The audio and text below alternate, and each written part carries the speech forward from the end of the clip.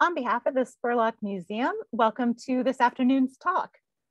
I would like to begin today by recognizing and acknowledging that the museum and university are on the lands of the Peoria, Kaskaskia, Piankashaw, Wea, Miami, Mascoutin, Odawa, Sauk, Meskwaki, Kickapoo, Potawatomi, Ojibwe, and Chickasaw nations. These lands were the traditional territory of these native nations prior to their forced removal. These lands continue to carry the stories of these nations and their struggles for survival and identity. As a land-grant institution, the University of Illinois has a particular responsibility to acknowledge the peoples of these lands, as well as the histories of dispossession that have allowed for the growth of this institution for the past 150 years. We are also obligated to reflect on and actively address these histories and the role that this university has played in shaping them. This acknowledgement and the centering of Native peoples is a start as we move forward for the next 150 years. My name is Beth Watkins, and I am the coordinator of the museum's current exhibit, Debates, Decisions, Demands, Objects of Campaigns and Activism, for which our speaker today, Dr. Nathan Tye, is curator. Dr. Tye completed his PhD at Illinois in 2019 and is now an assistant professor of history at the University of Nebraska Kearney. He specializes in the histories of Nebraska, the American West and Midwest, labor, gender, and sexuality, as well as digital and public history. His research documents the fascinating but misunderstood lives of hobos, tramps, and other transient workers who traveled across the West and Midwest by hopping trains from the 1870s through the 1930s. Today is the second of 3 talks that Dr. Tye is giving in conjunction with our exhibit. Today's topic builds on work Nathan did during his time at Illinois, including his research, teaching, and talks on the university's sesquicentennial and history in 2017. We invite you to use the Zoom Q&A function for any questions or comments during the talk, and we'll be sure to have time for them at the end. Auto-generated captions are available when you turn on the closed captioning live transcript button at the bottom of your Zoom window. This talk is being recorded and will be uploaded to the museum's Facebook page and YouTube channel later this month. And now I welcome Nathan for Presidents and Candidates on Campus, a short history.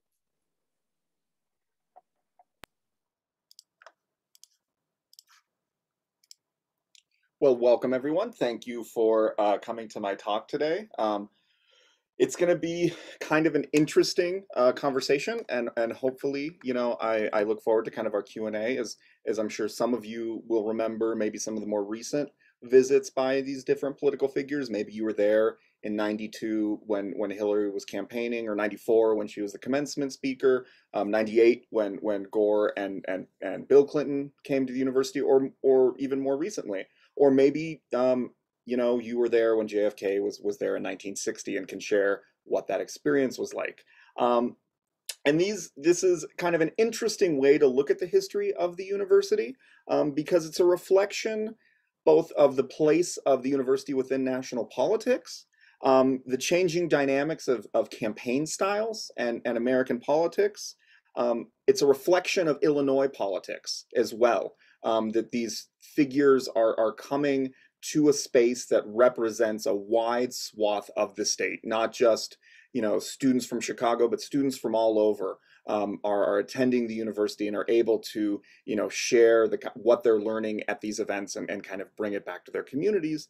But it also reflects the university's position, both on the global stage, as we're going to see particularly during the Cold War, and its position nationally, that there's a reason why these figures are coming to this institution specifically.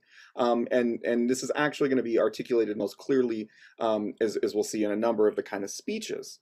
In our conversation today, even though it says presidents and candidates on campus, I take a very capacious definition of what campus means. So we're going to also look at other candidates who are visiting the wider Champaign County area, because the kind of division between town and gown isn't necessarily there when a candidate is in town. That the students, when Theodore Roosevelt comes to Champaign and speaks at Westside Park, there are university students there, even though Roosevelt doesn't actually step foot on campus.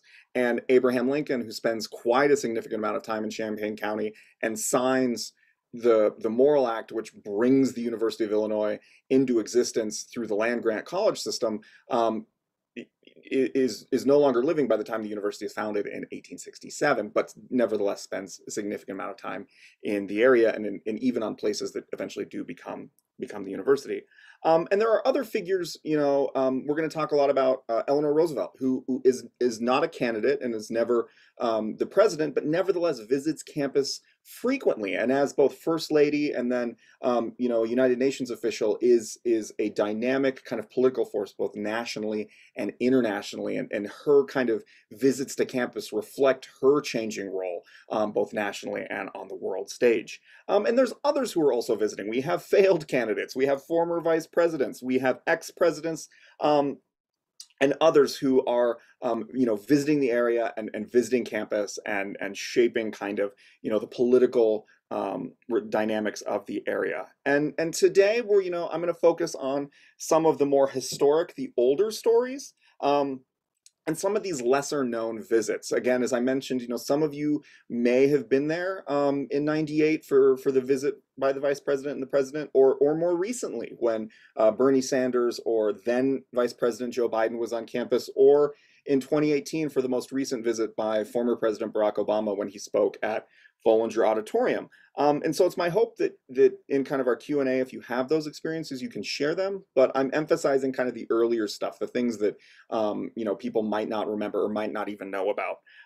But I hope we can have a good discussion, in the question and answer session.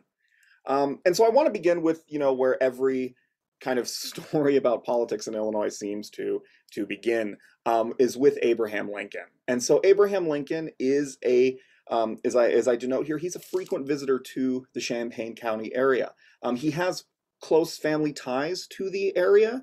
Coles County, which is immediately south of Champaign County, is where his father and stepmother ultimately spend the last years of their lives, where the family farm is at, and where both Thomas and Sarah Bush Lincoln are buried. And Abraham Lincoln, he visits his stepmother before he becomes president. He visits his father's grave, Thomas Lincoln, in Coles County, and so he has deep ties to this kind of central Illinois area beyond even his time in Springfield or time in Salem. And he's visiting Champaign frequently, Champaign County, when he's an attorney on writing the circuit for the district court. And so we see actually here this is a newspaper clipping from the Central Illinois Gazette describing Abraham Lincoln in 1859, actually, when he's in the area doing campaigning for the presidency.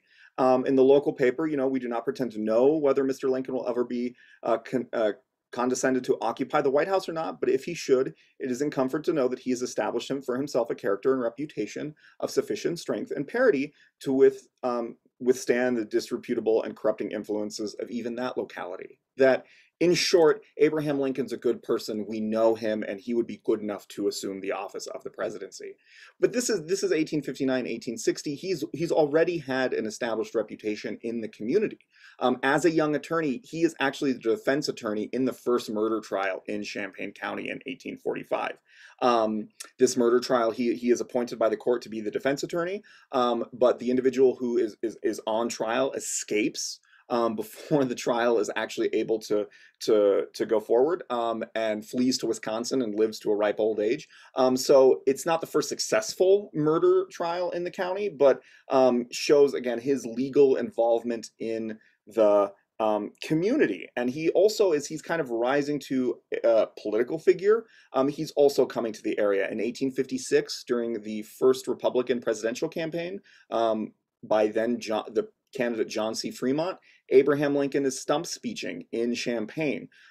He gives a speech at the Goose Pond Church, at the approximate location of where the Champaign Police Department is today. There is a historical marker denoting this. He gives a speech in support of John C. Fremont. In 1857, the following year then, as you see here, he actually has a photograph taken in Urbana. This photograph was taken by a German immigrant photographer who operated a studio on the second floor of a building in downtown Urbana. It is now the parking lot of the Busey Bank. There is also a historical marker there where they have a reproduction of this photo.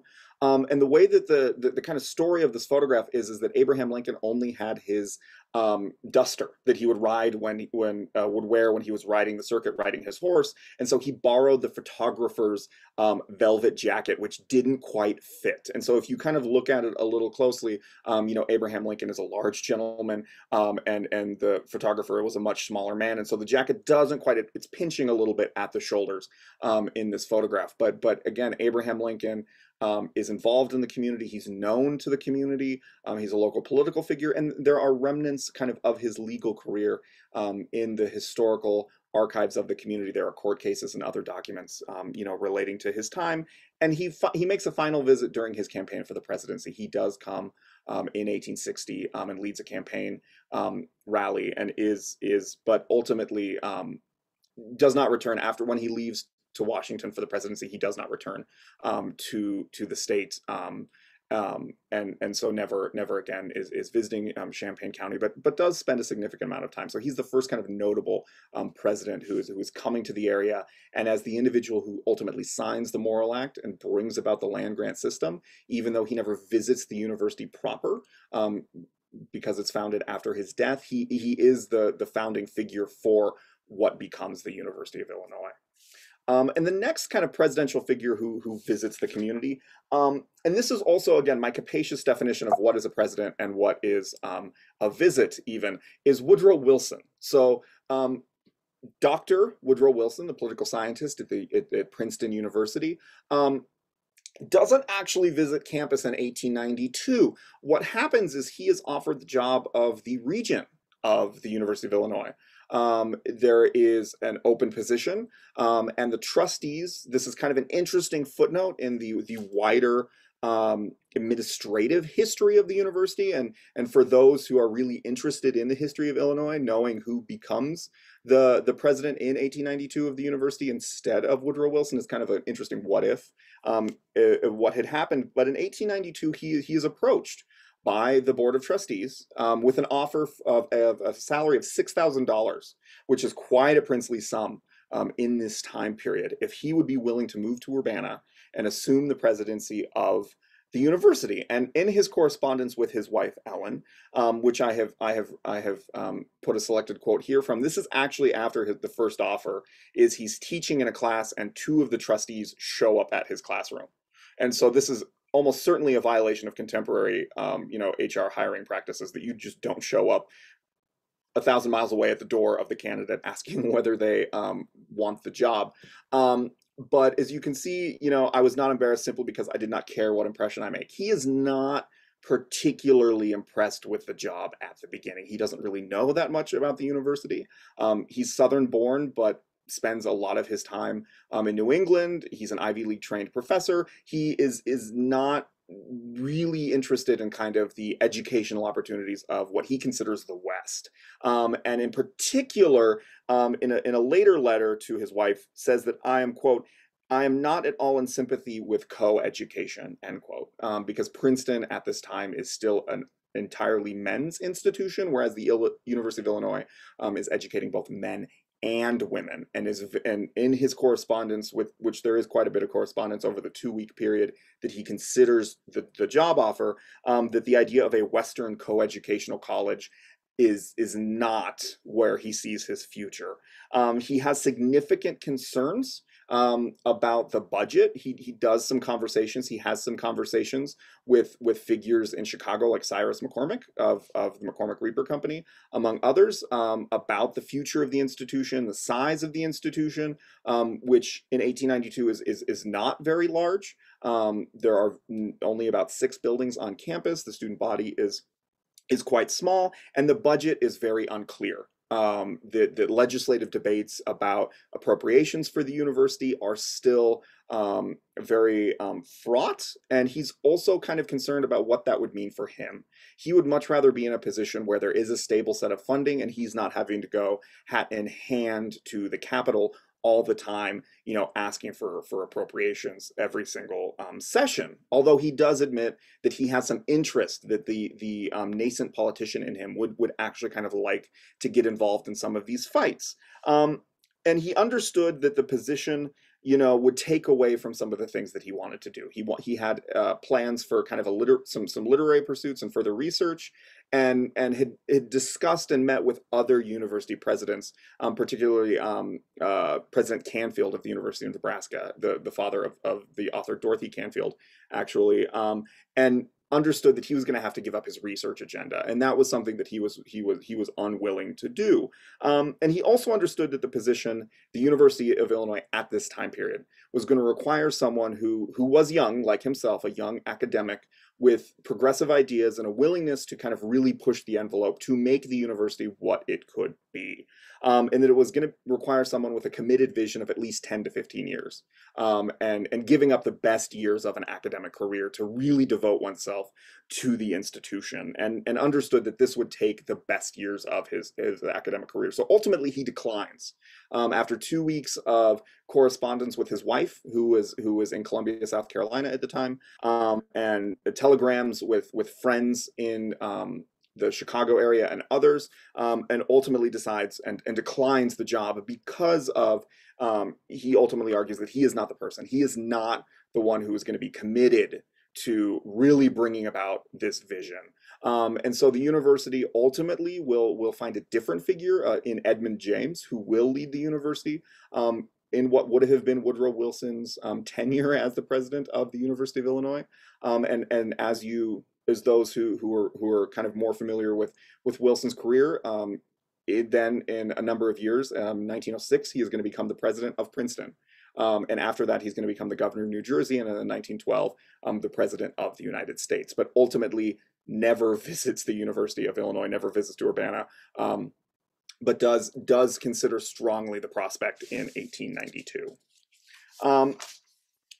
And the next kind of presidential figure to make a visit is actually someone who has spent a significant amount of time in the area, even more so than than Lincoln. And that's this gentleman, who is Adlai Stevenson the First. So this is the grandfather of the more well-known governor of Illinois, United Nations ambassador and two-time presidential candidate against Dwight D. Eisenhower in the 1950s. And he spends, from his teenage years forward, time in Bloomington, Illinois, just north of Champaign, where he is a practicing attorney and a Democrat, and is practicing on the same legal circuit as Abraham Lincoln, and also knows Stephen A. Douglas quite well.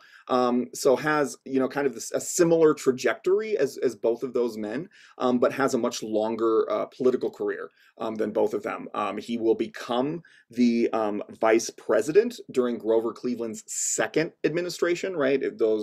That random presidential factoid, Grover Cleveland is the only non-consecutive presidential candidate or presidential administration. And he would also be William Jennings Bryan's vice presidential nominee in 1900, having actually run against William Jennings Bryan for the Democratic nomination in 1896. So he former opponent turned vice presidential candidate. And so when he arrives in the University of Illinois, and he's come to Champaign quite a bit, both as an attorney and just living up the road in Bloomington, where he remains. He is buried next to his grandson in the cemetery. That he is coming in is noted in this selection from the local paper for his run for governor in 1908, where he does lose, but does actually make quite a good showing for the office of governor of the state of Illinois.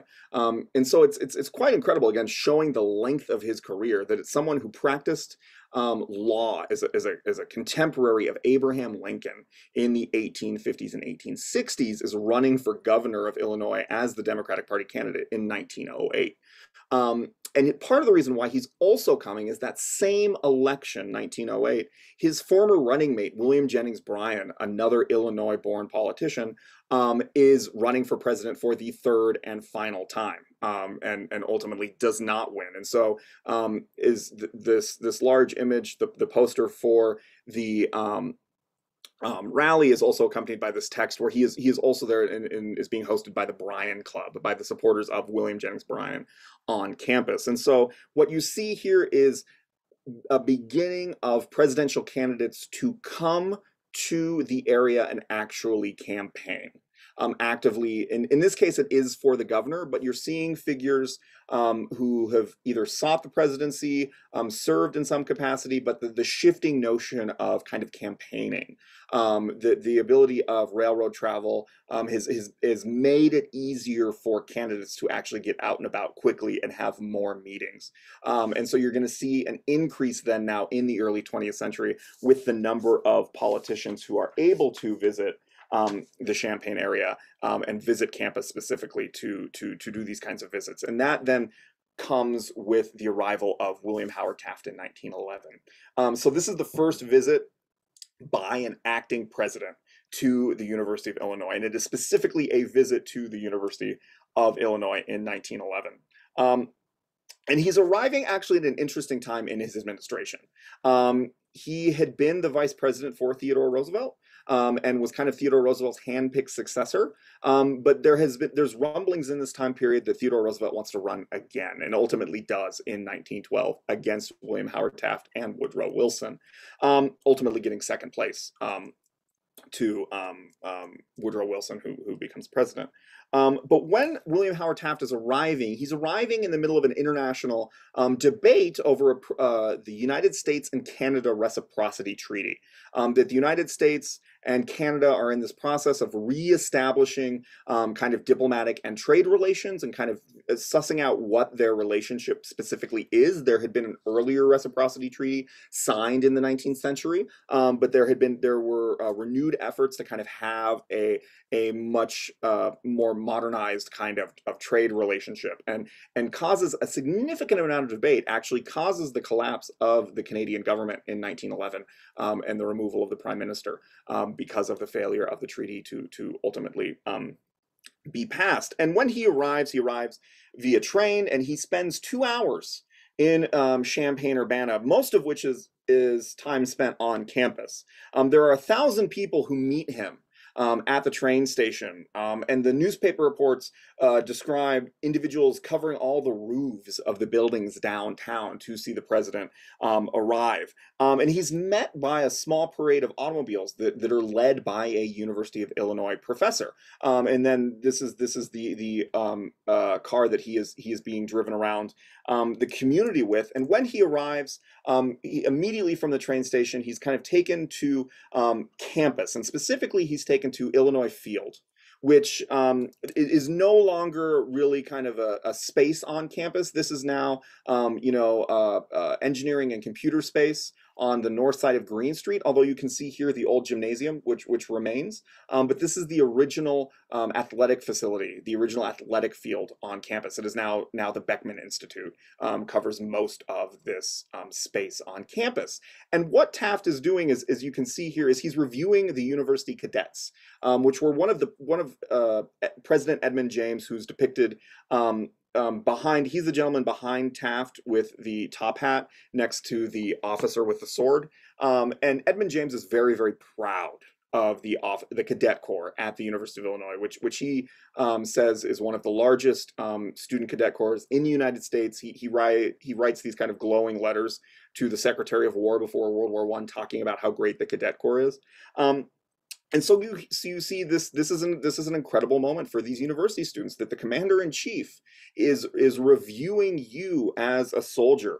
And so what this means, and as you know, he does this review, there's a big brass band, it's this kind of, very formal moment. He then returns to his automobile and is driven around campus and shown kind of the changes that have happened. This is no longer the university that Woodrow Wilson said no to in 1892. This is now a modern, cutting-edge institution with a significant physical footprint. And the cadet corps, along his drive across campus, there are cadets on both sides of the street, 20 feet apart, lining the entire route. So both is kind of the solemnity, the formality of the opportunity, and when he's driving, through campus, there's actually an interesting episode that is recounted in the paper, that he wants to see Lincoln Hall, which is under construction at the time, and still, kind of one of the prominent classroom buildings on campus. And he stops the car. He really kind of wants to see, what is going up. And one of the workers leans out a window and shouts, "Hello, Bill." And the president responds, "Hello there," and then they kind of all of the workmen who are working on the building kind of give this cheer, this very loud applause for the president, and kind of doff their hats to him as he drives off and continues to go across the campus. And then he eventually makes his way back to the train station where he gives a short address. And this is an interesting, again, kind of an episode thinking about the university within larger geopolitical places and larger national places, as he uses his address in Champaign-Urbana to defend the ongoing debates about the US-Canadian Reciprocity Treaty. He specifically says at the beginning of his speech he only came to Champaign-Urbana to see the university, that he was only there to review the troops. He had heard such great things about the campus, but he uses the opportunity in the example of Champaign-Urbana, and I've reproduced here a portion of the speech that he gives from the platform of his train car, where he specifically says the connection between Champaign and Urbana reflects the relationship between the United States and Canada. That someday these places, someday will come about, that these, he doesn't understand why Champaign and Urbana aren't one town, but that someday it'll happen, and that is reflective of the relationship between the United States and Canada. The efforts that he is currently going to negotiate this treaty reflect the relationship and the trajectory of the town. And so there's a not too subtle political message that he is trying to articulate by visiting this particular set of communities at this particular time. And after he gives this speech, President Edmund James then joins the presidential party and actually then travels aboard their train to Decatur, where Taft has another speech shortly following. And so again, you see a rising of the profile of the institution. And the area becomes important then the following year when Theodore Roosevelt arrives in the community. And Theodore Roosevelt comes amidst an interesting kind of dynamic in presidential politics. That 1912 is an election with many, many candidates, and many candidates both from major parties and small parties. And what is happening is William Howard Taft is up for re-election, running on kind of a tried and true, like, look, my administration has been fine, stay the course, continue. Woodrow Wilson is running for the Democratic Party, and then Theodore Roosevelt is running on the Bull Moose platform. He's running on his own party platform, largely in disgust with what William Howard Taft has done, and he is attempting to peel off the more progressive and liberal wing of the Republican Party and pull them into his ranks. And then kind of also happening in the same election, Eugene Debs is running, is kind of the perpetual candidate for the Socialist Party. And so when Theodore Roosevelt arrives in April of 1912, actually April 7th, 1912, so this week, over a century ago, there's an estimated 3,000 people in attendance to see the former president speak. And although he does not physically speak on campus, this is a photograph from West Side Park in Champaign, where he does address the crowd for over 40 minutes. He is driven around town by F.K. Robeson, who the founder of the Robeson department store, which is again still in downtown Champaign to this day. So he does actually go see campus. He's driven around by kind of this local notable and sees the sites, sees kind of the community. And in this 40-minute address here, he is articulating his progressive message, why he sees himself, the failures of the Republican Party, the failures of the Democratic Party, and why his path is the best way forward. And so what he does is he's calling for increased government regulations. He's calling for a check on the power of the corporations. This is a man who, when he was president, had passed the Pure Food and Drug Act, partially in response to the outcry of Upton Sinclair's jungle and the conditions of the Chicago stockyards. He's also calling for workmen's compensation, and specifically in this speech, he's also calling for an end to child labor and the passage of a child labor law, and gives this this powerful address that they say that there are 3,000, others say that there's 18,000 people who are there at this address. But is able to, again, kind of use his celebrity, his position as a very popular ex-president and a youthful ex-president, right, to bring folks from all across the county to hear him speak, and then he boards his train and moves on. But you can see again that the possibilities with particularly with rail travel and Champaign-Urbana's place on the New Orleans to Chicago rail line, as well as the Big Four East-West line, that we're having a lot of these figures come to campus, that this is a good place to stop. There's a significant population, they're politically active, and you have a robust university of folks who are interested in politics and are, willing to vote, on the issues. The next figure is, again, when I said I had a capacious definition, of the figures that I wanted to talk about today, is Eleanor Roosevelt, who, among all the people that I've talked about today, and will talk about today, short of Abraham Lincoln and both Adlai Stevensons, who, again, because of their life in Bloomington, spend a significant amount of time and also long time involvement in Illinois politics, visits campus the most. And she comes both as the First Lady, representing the Roosevelt administration and discussions of a variety of different policy platforms, but she also comes later in her career when she is, one of the leading diplomats and kind of one of these global figures, articulating and supporting the United Nations and kind of seeking collaboration and peace worldwide. And then she finally also comes in 1960, both as this kind of elder figure within, the United Nations and kind of the international diplomatic corps, as well as a ardent kind of elder figure within the Democratic Party, as we're going to talk about.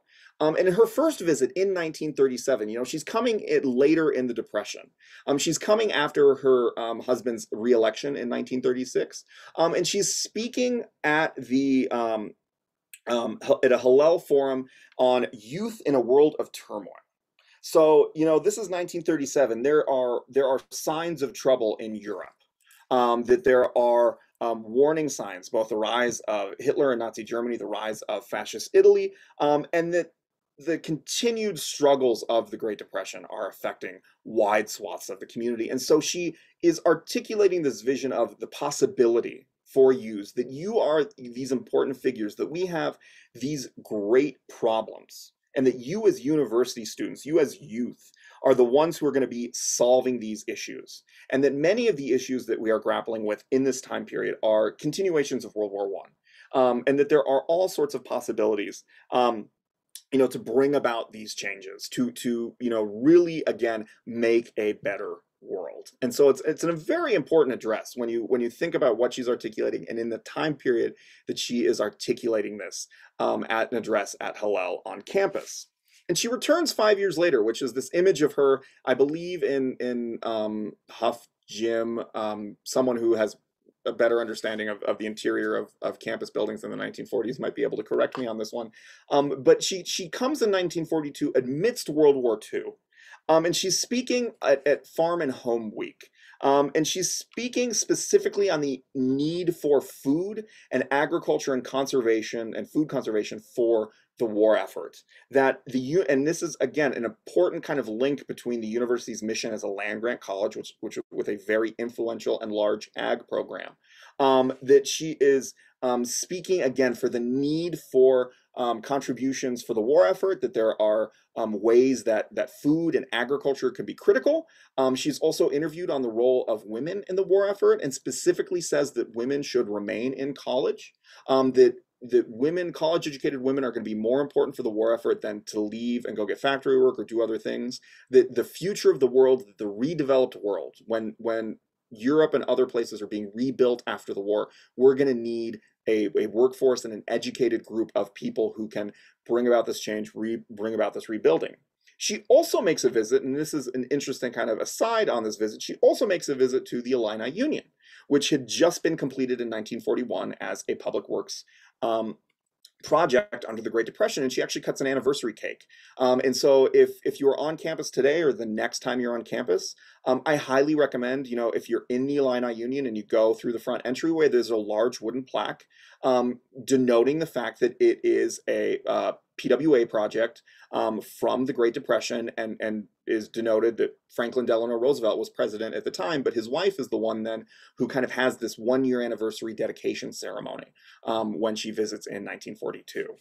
And she returns then, over a decade later, but in a different position. She is no longer the First Lady. But she is now, you know, the U.S. delegate, the U.S. ambassador, well, the former at this point, the former U.S. ambassador to the United Nations. She is, you know, this critical figure in the drafting of the UN Declaration of Human Rights, the founding of the United Nations. And so she comes in 1954 for a little UN, for a model UN General Assembly. So you can imagine all of these students who are there representing their you know, fictional depictions of their nations, you know, and working out their model UN. And here you have, you know, one of the founding figures of this institution, you know, this United States institution, speaking on tensions in the world today. Specifically, she speaks on ongoing tensions in Kashmir between India and Pakistan in this time period, as well as French incursions and French colonialism in North Africa. And so she's kind of offering her assessment of ongoing geopolitical concerns in this forum. And is also meeting with students, meeting with other figures in the community, and really makes an impression on the student body. And again, is seen by her ability to comment on world events, her kind of position within wider diplomatic circles. And then she comes again 2 years later for another Hillel-sponsored lecture, and this time it's held at Follinger Auditorium, where she speaks on concepts of world communism in 1956. And she is also interviewed on WILL for this visit in 1956. And after her speech, she attends the inaugural event of the International Students Association on campus. They have, at the time, they have International Coffee House that they're holding at the Illini Union in the Commons area. So you can imagine, you're a registered student organization at the University of Illinois. It is your first event. You are supporting international students at this institution in the middle of the Cold War. You're having your very first event, and your guest is Eleanor Roosevelt, former United States ambassador to the United Nations and First Lady. Like that's a pretty good get. Like, students are going to want to come to your event if, you know, if Eleanor Roosevelt is the one who is going to be, you know, visiting. And so, you know, it shows that she's not just giving these speeches, but she's actually really interested in kind of the conditions of international students and interested in, you know, what is going on, but again, particularly with the international students. And she makes one final visit then in 1960. She comes, and again, this is her time as one of the elder stateswomen of the Democratic Party and kind of wider global politics. And she's coming amidst the election of Jack Kennedy. Actually, when she's in the Champaign-Urbana area, Richard Nixon's also doing a whistle stop tour, and so you see this photo of him. Actually, he's down at Tuscola, just south of town, on his whistle stop tour. But Eleanor Roosevelt is giving a speech at the YMCA on campus, and so there's kind of a theme. You're going to see that the YMCA becomes this kind of space where a lot of these figures are speaking, and she's actually asked a number of interesting questions about kind of ongoing geopolitical issues and also the position of the Kennedy administration, because the context for this visit is it's only a matter of weeks after the Soviet premier Nikita Khrushchev has banged his shoe on the dais at the United Nations and kind of had these grand theatrical kind of exchanges. And so she's asked about this, and instead of me explaining to you what's going on, I am going to have Eleanor explain it to you. Hold on. Oh, ooh. Excuse me. So hopefully the audio is a little wonky on this, but we're going to have Eleanor explain.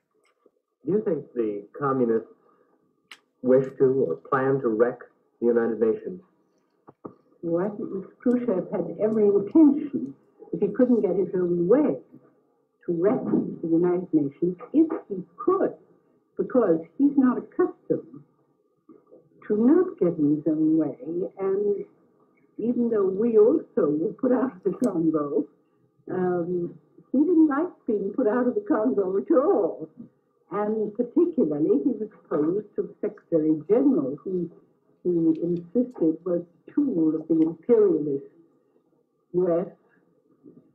And so I think he had, but of course, he'd come to rule the African nations And the votes showed that he was not successful.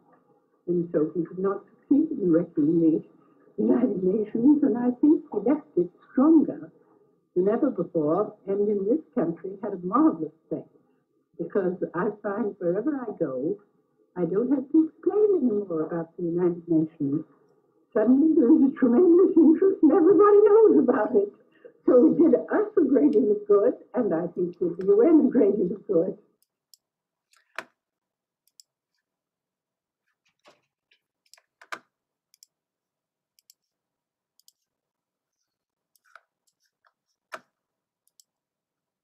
And so you can see with you know this short little clip from her Q&A session at the YMCA on campus, which is also then photographed here, you know, at top of the Daily Illini.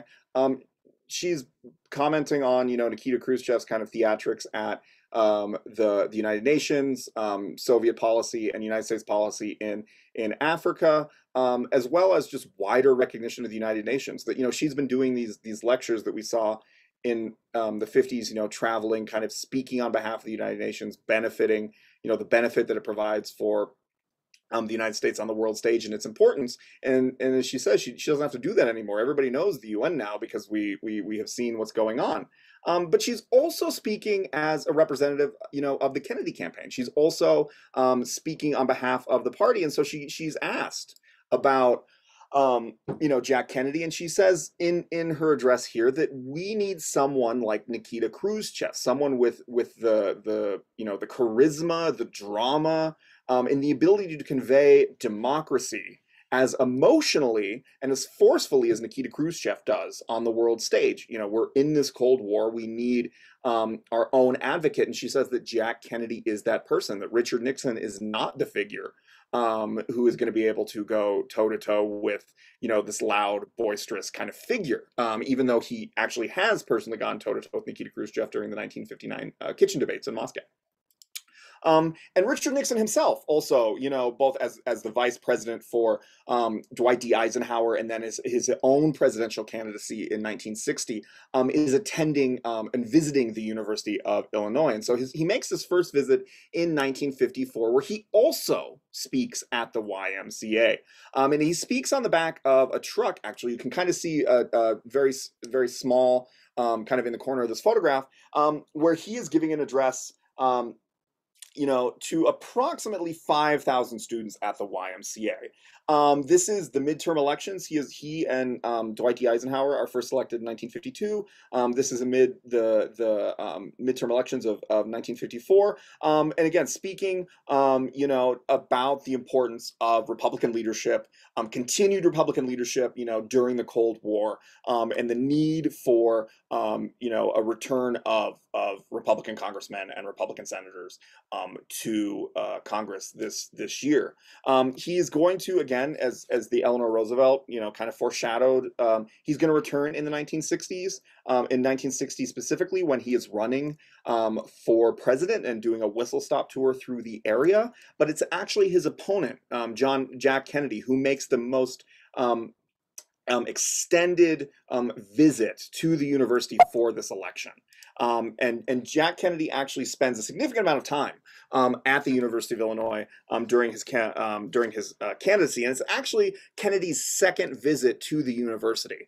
He was the commencement speaker for the winter commencement in 1957, when he was just a senator, kind of rising in popularity. You know, he was a war hero. And was kind of again seen as kind of this like new wave of youth in the halls of the Capitol, but again was just the commencement speaker at the winter commencement in January of 1957. But in 1960 he flew into Champaign, he flew into Willard on their private campaign plane, and was paraded through town in an open-top convertible, as you can see here, and again is photographed outside the YMCA, of all places. And so you can see the draw and the interest of the students in the candidate.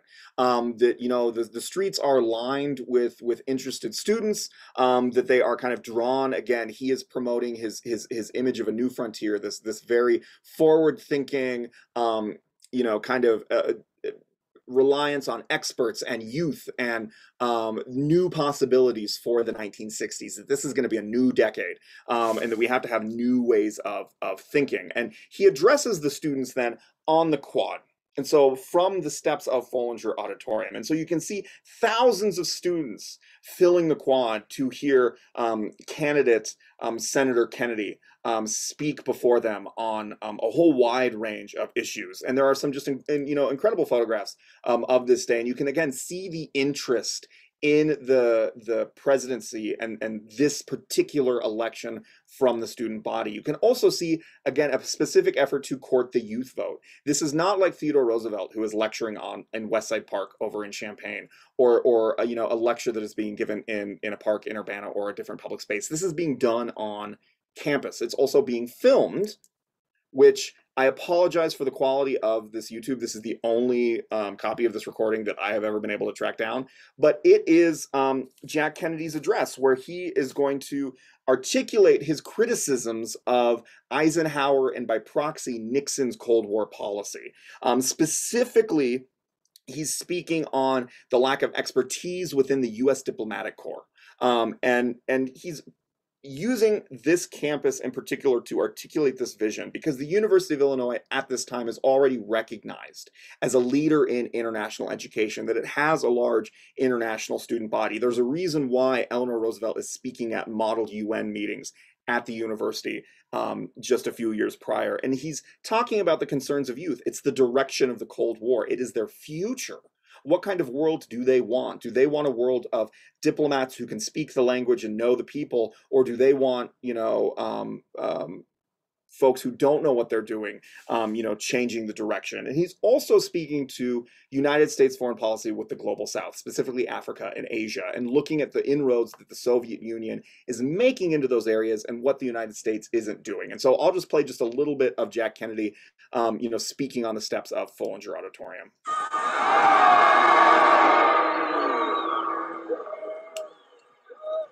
But if this is the way we turn out in these strong Republican senators, what's happening to Mr. Nixon all over the United States?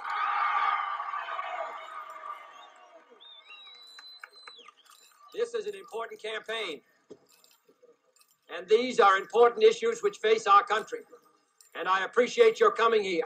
Prince Bismarck once said that 1/3 of the students, I guess you better maybe get down there a little bit.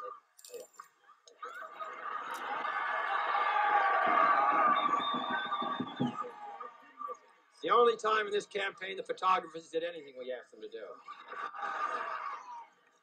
Prince Bismarck once said that 1/3 of the students of German universities broke down from overwork, another third broke down from dissipation, and the other third ruled Germany. I do not know which third of the student body of this university is here today, but I'm confident I'm talking to the rulers of America in the sense that all educated men and women have the obligation to accept the discipline of self-government.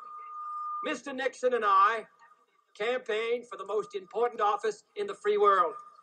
But in my judgment, this is more than a contest between Mr. Nixon and myself. It is more than a contest between the Republican Party and the Democratic Party. It is a contest between the contented and the concerned, between those who wish to stand still and those who wish to move ahead. And so I will make the rest of the speech available through the museum for those who want to watch the rest of it. But then you can see him leaving campus here, where he's passing the armory, and you can see again the student interest. They're chasing down his motorcade. And it's also, again, just reflective of a different era. The safety issue, that you would never be able to get this close to the president or a presidential candidate in this day and age. But the students are very excited to see Jack Kennedy, and you can see the very concerned policeman trying to just make sure things are going well. And after also in the 1960s, and this is again, a very kind of capacious definition of what it means when you have a presidential candidate visit, is much more recent. And that is to think about the relationship to kind of current politics. President Joe Biden did visit campus in 2015 to unveil the Obama administration's campus sexual violence program. But his running mate and now Vice President Kamala Harris actually grew up and spent part of her childhood in Champaign-Urbana and tied to the University of Illinois campus because her father, Donald Harris, a fresh graduate from the economics department at Berkeley. His first job out of graduate school was a one-year postdoc position at the University of Illinois. And he served just on the faculty for a very, very short time, from 66 to 67, and he actually is on campus even before that. He gives a lecture on campus in 1965, and so the Harrises are here, at a very contentious time in U.S. history, and that is reflected in the kind of work that Donald Harris is doing and the issues that he is speaking about on campus, and goes back to the issues that Kennedy is speaking in his lecture, that it's these questions of development, it's these questions of United States relationship with the global South, and it is also, growing tensions with Vietnam and the Vietnam War, as you can see in this lecture, in this conversation that he is part of in November of 1966. And so, the current vice president, although she is not born in Champaign, her younger sister Maya was born in Champaign-Urbana. And so there is this relationship again. Kamala Harris, as far as I know, has not returned to Champaign in recent memory, but does have this relationship. And does have this connection, and is of the folks we're talking about. The Stevensons have their Bloomington connections. This is the most direct connection until we get to the 1980s to the university. Now, another interesting episode, and as we kind of close and get to the more recent issues, and these are the visits that those in attendance might actually remember, and those are the visits in the 1990s. And so what I have actually, and I'm sharing here, is the material from Hillary Clinton's 1994 commencement address. She visited in 1992 when she is campaigning for her husband. During his first presidential campaign. She also, as she notes, actually in her speech, has been to Champaign-Urbana at least once before. She's born in Chicago, and as a child attended a football game at Memorial Stadium. She doesn't say who the Illini were competing against, but when she visited, they won, and then when she was on campus in '92, the football team also won. She actually gives two commencement addresses this year. The university in 1994 did both a commencement ceremony in Memorial Stadium and Assembly Hall. So she gives actually two speeches and is given an honorary doctorate. But for those who remember their time on campus or the Champaign community, the notes for her speech, courtesy of the William J. Clinton Presidential Library, here kind of show the interesting. This is the earliest outline of her address, and so you can see the things they've done their research. And she actually reaches out and she talks about it in the speech. And Bill Clinton will make kind of a similar comment in 1998 that they actually know quite a few people who either had children graduating at the university. Hillary makes specific mention of she knows children of friends who are graduating at that very ceremony, and that there are people in Washington that they know who have a relationship to the university, are either alumni or have children. And so somehow when they're outlining this address, the first thing on the list is Papa Del's Pizza, and then Garcia's Pizza, and then Cam's, although it is spelled differently. And then also the chief issue, and this is part of the conversation. There is correspondence. This is amid the debate over the mascot at the university, and there is correspondence with the university about what is going on and how to handle this. And then also they list the coffee shops, specifically Espresso Royale. So they're very interested in kind of the culinary opportunities, and then because Cam's also on the drinking establishments, and in one of the early drafts of her commencement address, she actually compares Democratic debates and polarization to whether you prefer Papa Del's or Garcia's Pizza. This did not actually make it into the final address. What the actual commencement address mostly becomes is a reflection on her visit the week prior to the inauguration of Nelson Mandela. And so she uses this opportunity to talk about the possibilities for democracy, the challenge of democracy, particularly the challenges of a multicultural democracy. And really, it is a powerful address, kind of talking on her thoughts of witnessing that the possibility that his release from prison and his forgiveness. She specifically talks about how he invited his former jailers to attend his inauguration.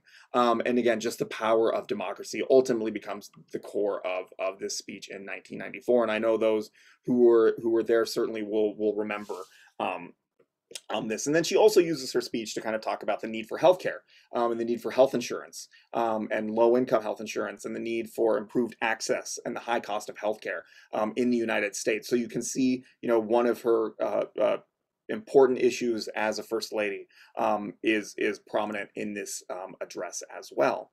And her husband then returns 4 years later, along with the vice president. And this is the only time in the history of the university that both the president and vice president, acting president and vice president, have been at the university at the same time. And now those of you who remember this event or know this event, the thing that everybody remembers is that when Air Force One tried to take off, it got stuck in the mud on the runway, and they had to, Clinton actually had to leave on Air Force Two, on the backup plane that they always bring with them. That kind of becomes the part that people remember, but the context for this address is it is the day after his 1998 State of the Union. And so this is kind of, again, typical with the State of the Union is after the address, you go somewhere to kind of bring home the points of the speech. And so he uses the speech to reiterate all of the major points of his address, where he is kind of emphasizing the emergence of the 21st century, that we need to be prepared, for this new era that is going to be reliant on technology, that we need expanded education, Social Security reform, and science and medicine funding. And he is introduced by Vice President Al Gore, who spends a significant amount of time in his address talking about the University of Illinois as a hub for technological and engineering innovation. He talks about his frequent visits to the campus as a senator and also as a congressman, talks about having friends who have attended the university, friends on faculty, and really talks about the importance of the university in the development of the internet. He specifically mentions the creation of the first transistor and the development of Mosaic. And the efforts by the university and its engineering and computer faculty and students to develop as he refers to it at the time, the information superhighway. And that really this is a university that is going to bring us into the 21st century. And Clinton kind of building on that also expands on kind of the importance of the internet, the importance of these issues, and also the importance of educational or environmental policy. Both Clinton and Gore speak about global warming and the need to, enact environmental policy. And in the entire address, the university has digitized the entire visit. It's an hour long. I'm only going to show you just kind of the opening portions of Clinton's speech at Assembly Hall, where he is, welcomed by the student body. Thank you very much. Thank you. Thank you. Thank you. Thank you very much. Thank you. Thank you. Thank you. Thank you. Thank you very much. Thank you. Thank you. Thank you very much.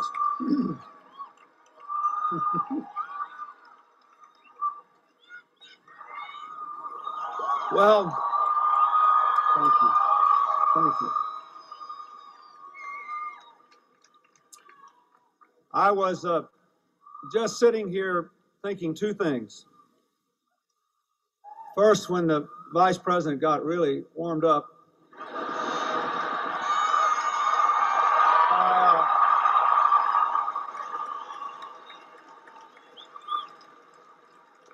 I thought to myself, first, it will become slightly obvious to this audience that he and I come from a little further south in the United States.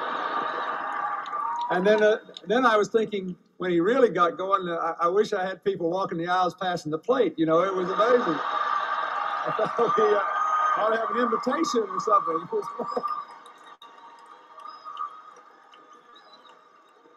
Anyway, The second thing I thought in the midst of this wonderful event was that I wished I could take the pep band with me for the next month or two, wherever I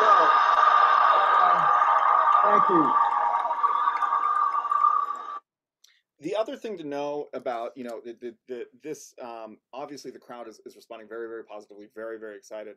And Clinton's comments on the emotion of Gore's opening address. Gore it points is shouting about the things that the Clinton administration has done. And the need to enact, you know, new policies, and this is a particularly stressful time in the second term of President Clinton, because this is a week after the sex scandal involving Monica Lewinsky is publicly revealed. And this is 2 days after he publicly denies having sexual relations with Monica Lewinsky.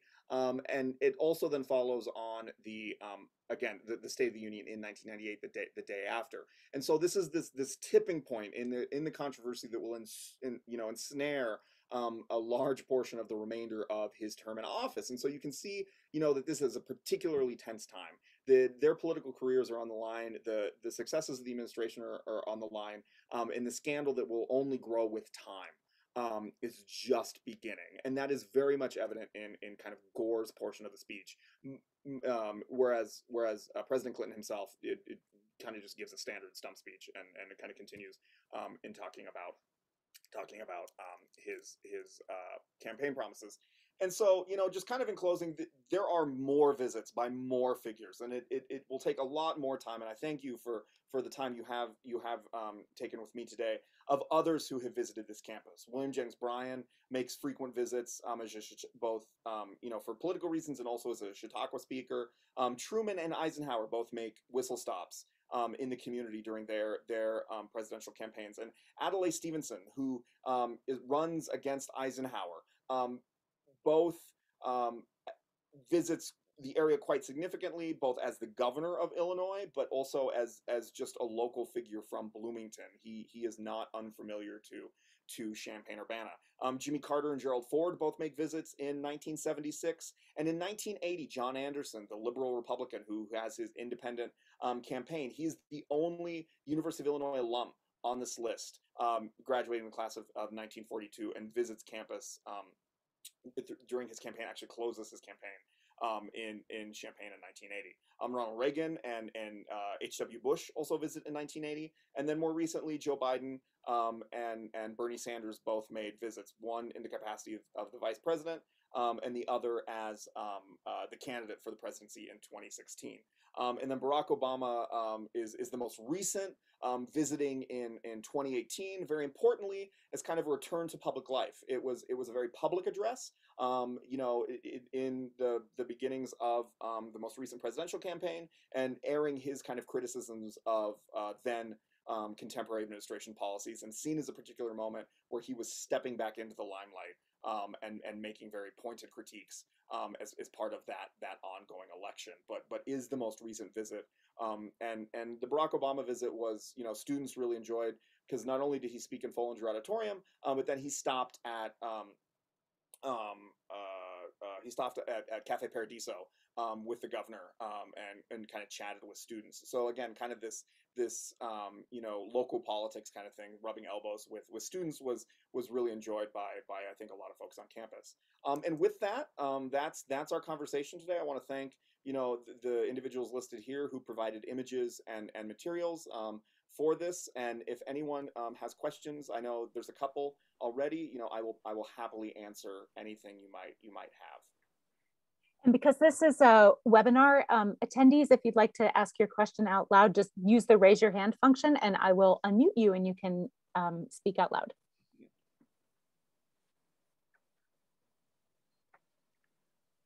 So maybe let's start with the questions from Ryan Ross about Woodrow Wilson, and then some later folks. So I want to thank Ryan for both of these very, very, very specific, very, you know, someone who knows more about the university than just about anybody around. So Ryan's first question was about the relationship between Woodrow Wilson and Edmund James during World War I, and specifically James and then Vice President Kinney. really mobilized the university for the war effort. So, you know, James and Wilson are contemporaries. They're both political scientists, and do have some correspondence, do spend time together at different things, and have a very good relationship. But Edmund James is a very public critic of Woodrow Wilson early in his administration, when Woodrow Wilson is positioning himself on a neutrality platform of staying out of the war in Europe that began in 1914, and says that the university and that the United States needs to be prepared. And so Edmund James becomes a very strong proponent of preparedness programs that kind of spring up throughout the United States prior to the United States entrance into the war. And this is partially, you know, he is very interested in the Cadet Corps and having a student body that is prepared and trained for whatever could happen, and that the best thing the United States could do before the war would be to be prepared, that we don't want to be caught you know, on our heels. And so he organizes a preparedness parade. He, you know, expands the Cadet Corps. And it's interesting that James is doing that, because James's PhD is from Germany. His wife is Prussian, and is kind of seen as a Germanophile by many on the faculty. And so becomes, again, a very loud advocate for preparing for a future war in Germany. And when war ultimately does break out, puts the university completely at the disposal of the United States, and actually sends a telegram immediately to Woodrow Wilson saying, whatever you need, I am personally at service. And that if you need anything for the war effort, both as an institutional level and as a personal level, I will do what I can. And he actually writes out the entire text of his telegram to Woodrow Wilson after the declaration of war in his diary, which is at the University of Illinois Archive, if anybody wants to kind of peek at it. You know, as an aside, Edmund James is also friends with Theodore Roosevelt, and does spend some time with Theodore Roosevelt, actually visits him a couple times in New York, and that's also documented in Edmund James's diaries. And then Ryan's second question was about the Kleber Act, and about the specific context of why these political speeches are at the YMCA. So after World War II, there was a law passed in Illinois called the Kleber Act, which specifically restricted political speeches on university campuses, that you were unable, anyone who criticized or advocated the overthrow of the United States government couldn't use state resources. So you couldn't like rent a room to you know, like the Communist Party, or let them speak on campus. And this kind of ultimately encompassed a lot of political speech. It was specifically targeting, when the Illinois legislature passed it, it was actually targeting Northwestern and Roosevelt University in Chicago, which kind of had more robust kind of political landscapes than Illinois, whereas the University of Illinois was seen as the relatively conservative and more traditional university on campus. And so political speakers didn't speak on campus. Instead, they spoke at the Y. And this is why the Y then and now, you know, is very much a hub for a lot of, you know, student activism and student politics, because it is, you know, it's close to campus, but it is not technically campus property proper. And so you're able to host other types of speakers. And the Kleber Act ultimately is broken by the University of Illinois. In the 1960s, there's an effort to organize a branch of the W.E.B. Du Bois Club, which is a college organization run by the Communist Party, and they ultimately sue the university, and then the attorney for the Communist Party comes down from Chicago and gives a big speech in front of the Illini Union on the Quad, facing Follinger Auditorium. And just it gives an address critiquing U.S. policy in Vietnam, doesn't talk about overthrowing the federal government or revolution or anything like that. And at that moment, the Kleber Act kind of just falls apart. That they can't enforce it anymore. It's already unconstitutional to begin with, and that kind of changes the political dynamics of that.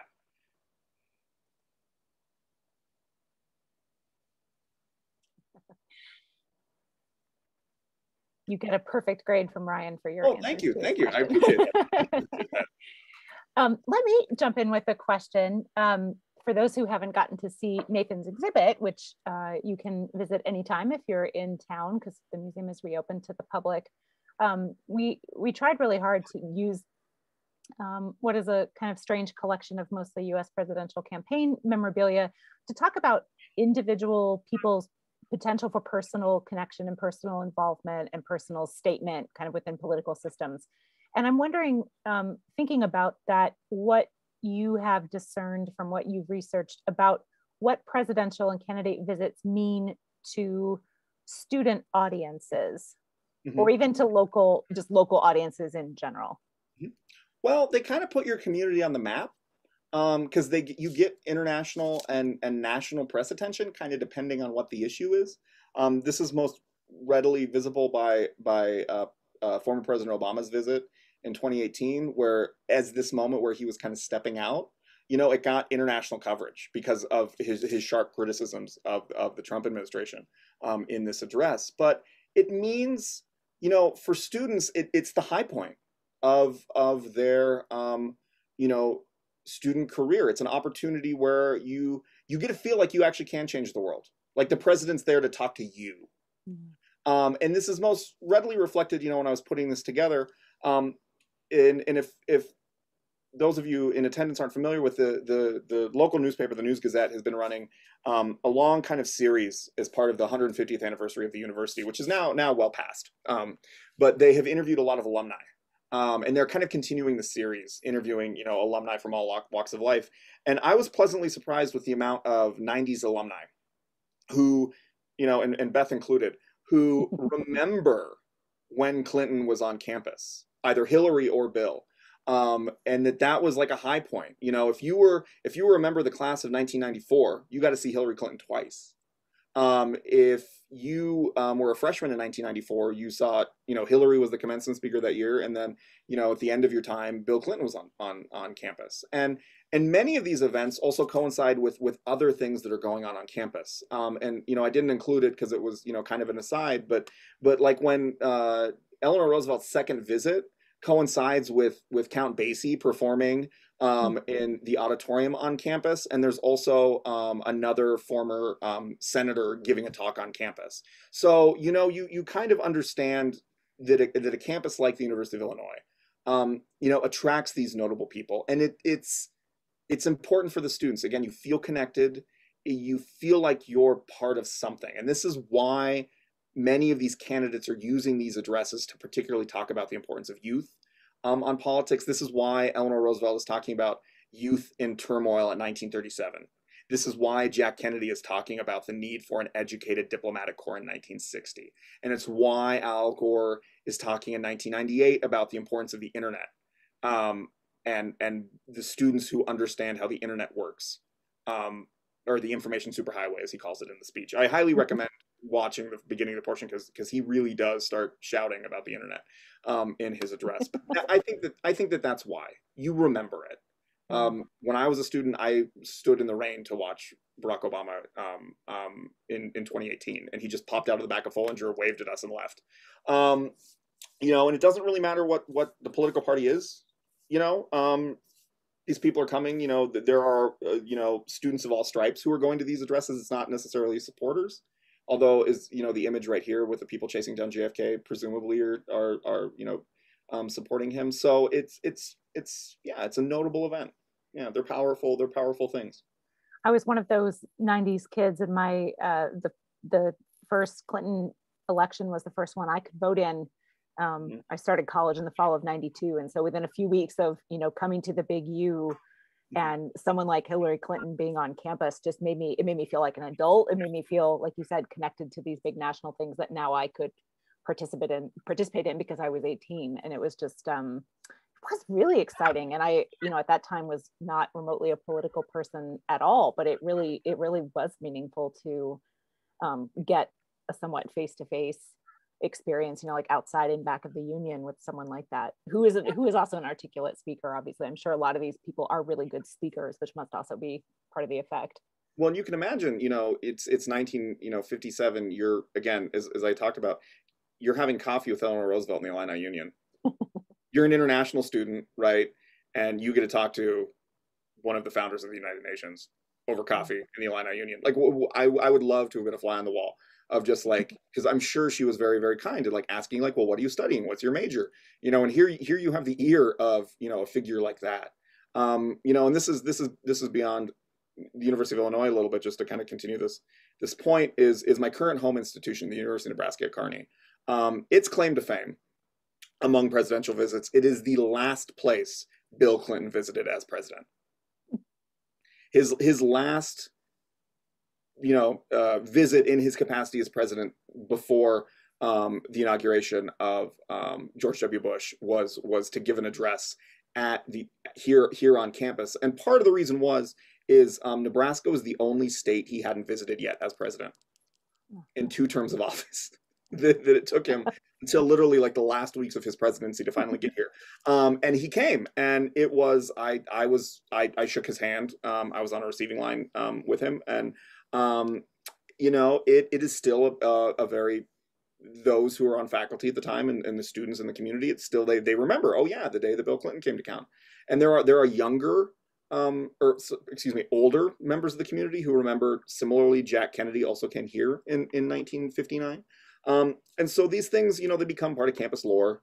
They become notable events, and they become, you know, these important parts just of the wider history of you know, your campus, regardless of where you are or attending.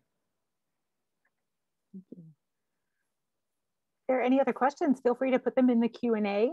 While people maybe mull that over, I will share that Nathan's 3rd and final talk as curator for this exhibit will be Thursday, July 8th, which seems kind of unfathomably far away at this point, also at 4 p.m. And it's called A Petition in Boots, the Legacy of Jacob Coxey's 1894 March on Washington, D.C., which was an idea that Nathan brought to us in the wake of January's attack on the Capitol. And I'm really excited to learn. This is an event I know absolutely nothing about, and I'm really, really interested to hear this story of one of the first March on Washington, is it, Nathan? Yeah. So that's going to be fantastic, like a really long look at something that is such an iconic event, repeatedly iconic events in our nation's history. It looks like questions have been answered. This talk will be on YouTube and Facebook within a couple of weeks once I get a chance to clear up these slightly bonkers automatically generated captions. So if anyone would like to share this out, please do. And hopefully we will see you in July for Nathan's next talk. Thank you, everyone. And thank you, Nathan. Thank you all.